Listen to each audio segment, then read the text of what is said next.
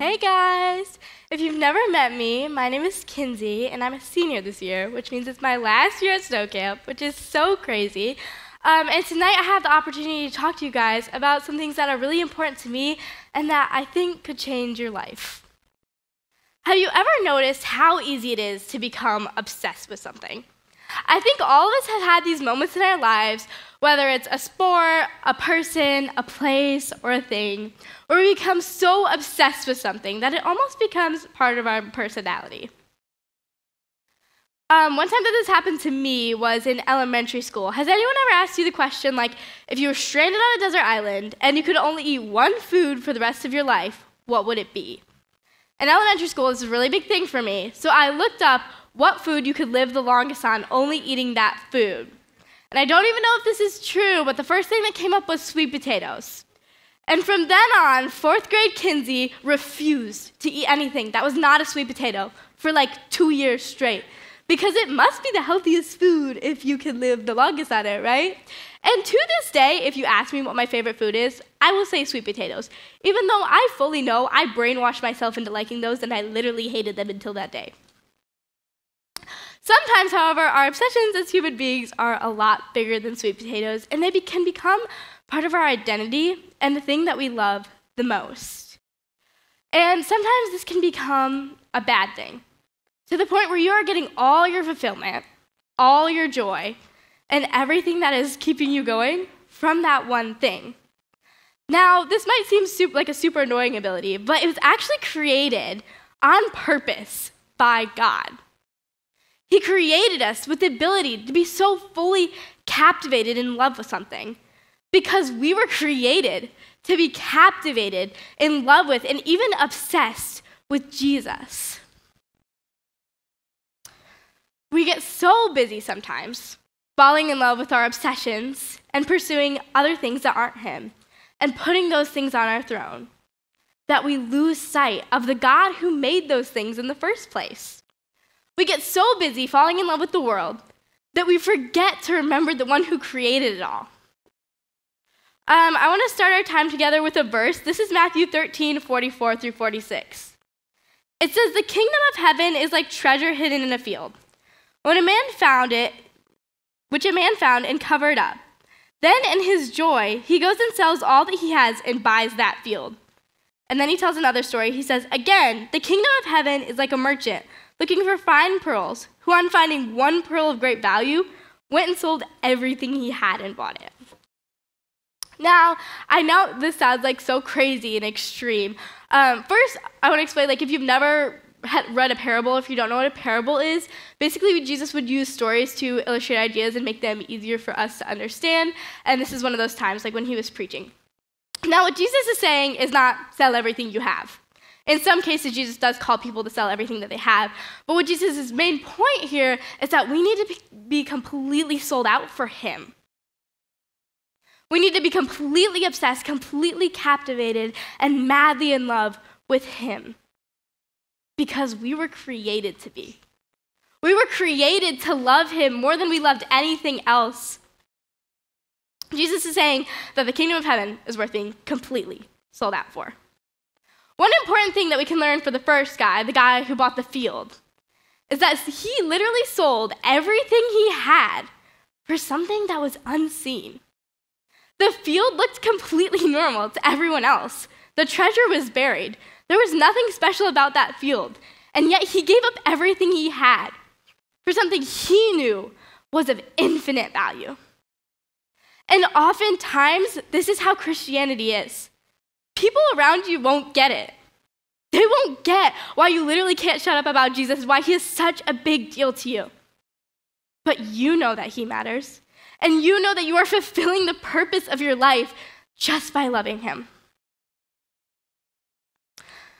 One thing that both of the people in those stories have in common is that they had a moment in their life where they stopped, thought about what mattered, and once they realized the one thing that mattered most to them, they decided that that thing was worth everything to them. Now, there are many endings that we will experience throughout our lives, and while the overarching is death, there are many more. For instance, like I told you guys, I'm a senior, so I'm graduating this year, which is so crazy. And on the day that I graduate, I know that there's a lot of things that will be important to me. I know that I'll be thankful for all of my teachers. I'm a dancer. I'll be thankful for my high school dance career. I'll be thankful for all the amazing friendships I made. But there are a lot of things that I've established in high school that won't be coming with me past high school. I can't bring my high school teachers to college with me, and some of my friendships just won't make it to this next part of my life. But throughout high school, one thing that I've done, I will carry with me not just past high school, not just past college, but all the way until the day that I die. Until the last breath on my last day, I am confident that the most important thing to me will always be Jesus. About a year and a half ago, I got to the point where I knew there had to be more to this Jesus thing than just getting a ticket to heaven and be like, okay, sounds good, I'll just live the same way I did. I grew up in the church, grew up going to church every week, but I was honestly always so bored of Jesus. I literally did not get the hype, and I was so confused.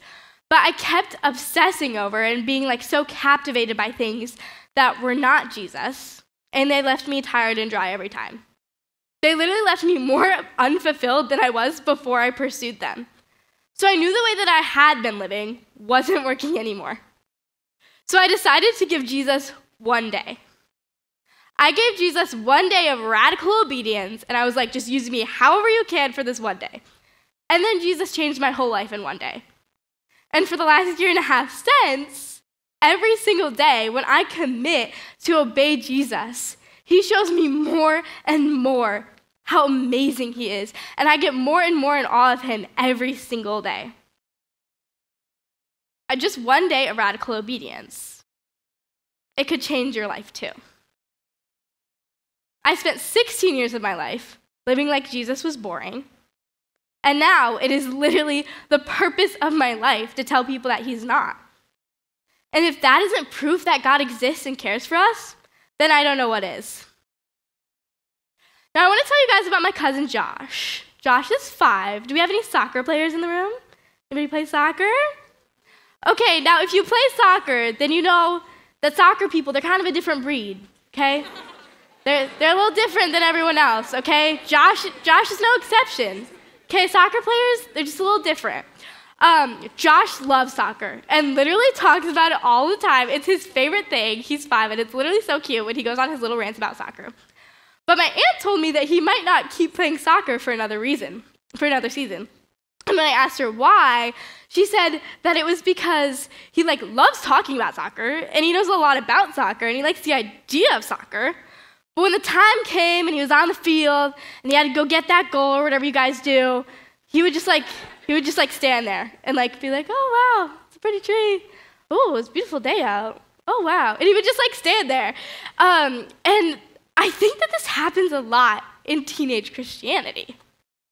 We know a lot about Jesus. We talk about Christianity. We claim Christianity.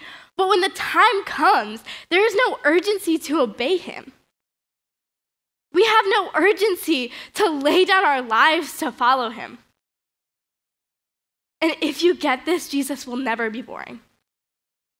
If you become someone that is just so captivated by him that you have to do what he says when he says it, and you know that his timing is perfect, that's when Jesus gets exciting. And that's when following him becomes the obsession. It becomes the only thing worth chasing. So one important thing that we can learn from Josh, and I'm not a soccer coach. Thank goodness I'm not talking to you guys about soccer right now, because that would not go well. But what I would say to him if I was his soccer coach was, if you don't have a sense of urgency, you're never going to see a victory. If you don't feel like you got to get to that goal and you got to get to it now, then you're never going to see a victory.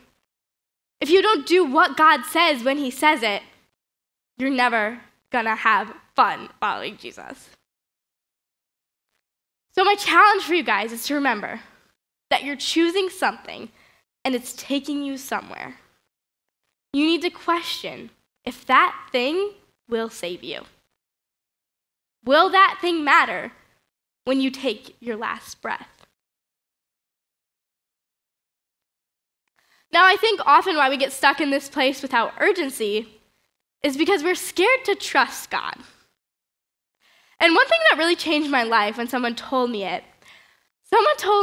that God cannot lie. And you might be like, oh, that's obvious. But when you understand that God cannot lie, he becomes so much easier to trust. Like, think about the person that you trust the most in this world. Like your best friend or one of your parents or your boyfriend or whatever. The person you trust most in this world is capable of lying to you. But Jesus isn't. He's just so good that he is perfect and he cannot lie to you. I'm going to read another verse for you guys. It's like 3 chapters later. It's in Matthew 16, 24 through 26, and it says this. Then Jesus told his disciples, "If anyone would come after me, let him deny himself, take up his cross, and follow me. For whoever would save his life will lose it. But whoever loses his life for my sake will find it. For what will it profit a man if he gains the whole world and forfeits his soul? Or what shall a man give in return for his soul?" And what Jesus is asking you to ask yourself, that's a funny phrase, what Jesus is asking you to ask yourself today is there something that has become your whole world? Is there something that, whether you realize it or not, has become the thing that's keeping you going? Become the center of your life and the most important thing to you? What Jesus is saying here, and what we can really get out of this, is that often the path to life is through death. The path to being fulfilled and feeling real joy in your life is through some things needing to move off of your throne. Some things in your life needing to die and leave the place that they have held in your life for so long. There's a few people in this room that are the type of people that would sell everything for a field that looked normal to everyone else. The people that would say, if this thing takes me 1 inch from you, God, then I want it miles away from me. Are you one of those people? Is tonight the night that Jesus stops being one of your things and becomes your one thing? One thing that I think is really important to remember, and that Jesus teaches over and over in the Bible, is that the wrong gain is always a loss. If you feel like you're winning, but you're also more empty inside, you need to question if you're really gaining. If you're chasing those grades and they make you feel super good about yourself for a second, and then immediately you go back to chasing it, I think it's important to question if it was even a gain at all. Now, I'm not saying to stop doing your schoolwork. I'm saying to question where your identity is. What's the most important thing to you? So my question for you tonight, we're going to go into activity in a minute, is what is one thing that is keeping you from putting Jesus at the center of your life? It's September of 2022, so just like a couple months ago. I'd given Jesus so much of my life, except for one little piece of it that I was going to keep to myself, and I didn't want him to have. And in September, he was like, Kinsey, you gave me that conviction. If you know what the Holy Spirit conviction is like, you got to pay attention to it. I was like, what's up, man? And he's like, you got to give me that one area of your life. And I was like, no, thank you. No, I'm good. So I kind of put it off for a while. And then a random day in September, I took the steps to give that thing to Jesus. And 2 hours later, I got the call that I was going to be talking to you guys tonight. And that was just the beginning. You guys, the last months of my life since I have lived in complete surrender to Jesus have been so different from any month I have ever lived. And he will do the same thing for you. Now, for some of you, God is going to ask you to give up something really big, and it's going to be really scary. And for some of you, you're not going to understand why he's asking you to give that thing up. And I've been there. And one thing that I've always clung to when I get to the situation is to remember that you might not know what he is doing now, but someday you will. In September, I did not know why he was doing that. I did not know why he wanted me to surrender that piece of his life to me, my life to him. But now, it could not be more clear that Jesus needs my whole heart. Not just a piece of it, not all but one piece, my whole heart. Because I was created to love him. I was created to worship him. I was created to bring him glory, and I was created to surrender to him. So I want to tell you something. If you're surrendering something tonight, one important thing that you can remember is that God can do way more with one moment of your surrender than you could do in a lifetime of pursuing that thing. God can do so much more before you even walk out of this room than you could do in the next 50 years of pursuing that boy, the next 100 years of pursuing that sport. Now, what you're leaving behind tonight is important, but what you're taking with you, that's the big deal. That's the important thing. Because when you surrender things to God, you have to get excited. It is going to change your whole life. It is going to change your whole world. Obedience to God changes everything. I'm so excited for what those of you who are going to give up the thing that God calls you to give up. I'm so excited for how your lives are going to change over the next days, months, and years. There is one overarching purpose to our existence, and it's not to fall in love. It's not to go on fun vacations, and it's not to get into your dream college. It's to bring glory to the one who made you. It's to obey him. It's to let him move you and change your heart. So in the next few minutes, I want you guys to spend some time in prayer. And maybe some of you, God has already put something on your heart that you need to surrender to him. And if he hasn't yet, that's okay, because prayer is so powerful. So you can pray and ask the Lord, what is one thing that is on your throne that does not belong there? Now, I want to be really clear. If God is convicting you that your boyfriend's on your throne and he doesn't belong there, that doesn't mean you need to break up with your boyfriend. That just means he's in the wrong spot in your life. If your grades are on your throne, that doesn't mean you should never do school again. It just means that those grades are in the wrong spot in your life. If the approval of your parents is on your throne, that doesn't mean you should stop talking to your parents. It just means that it's in the wrong place in your life. There's a place in your heart that only Jesus belongs.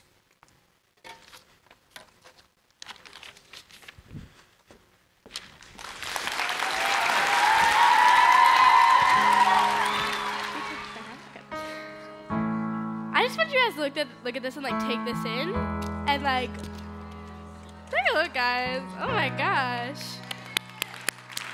Y'all gotta be proud of yourselves for that. That's insane. I mean, that's just insane. I can't even take that in.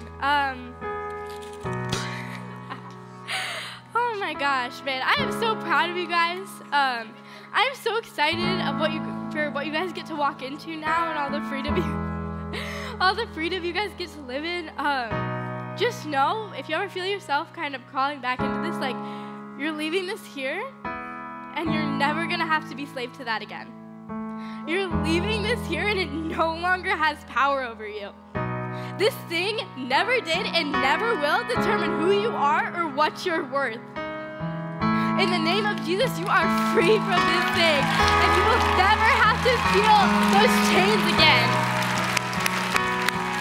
And so now, just as a celebration of everything you're leaving behind, but also everything you get tonight, more of the Holy Spirit, more of what you were made to do.